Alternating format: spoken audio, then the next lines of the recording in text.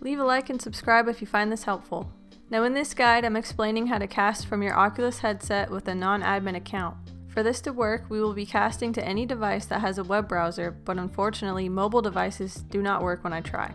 I've confirmed that casting to a computer and an Xbox works, but I'm sure other devices may work as well. To get started, go to oculus.com/casting on the device you want to cast to, and make sure you're on the same Wi-Fi network as the headset. For this example, I will be using my PC. Once on the website, log into the account you are casting from and then make sure you go back to oculus.com/casting. After that, grab your Oculus headset, sign into your non-admin account, and go to the camera app.